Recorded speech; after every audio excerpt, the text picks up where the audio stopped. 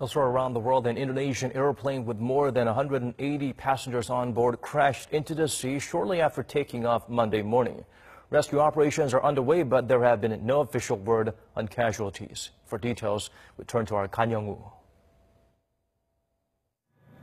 A Lion Air passenger aircraft carrying 189 people on board crashed into the sea off the island of Java shortly after taking off from Jakarta on Monday morning. The Indonesian Disaster Mitigation Agency said that the Lion Air flight JT610 lost contact with the ground control tower 13 minutes after takeoff. Search and rescue operations are underway at the crash site.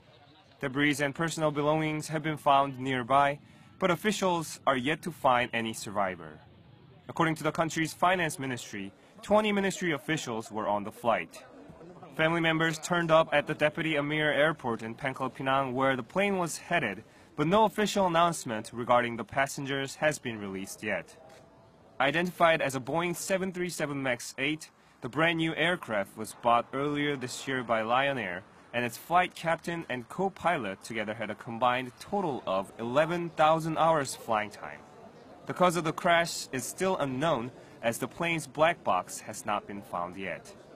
Kan Young-woo, Arirang News.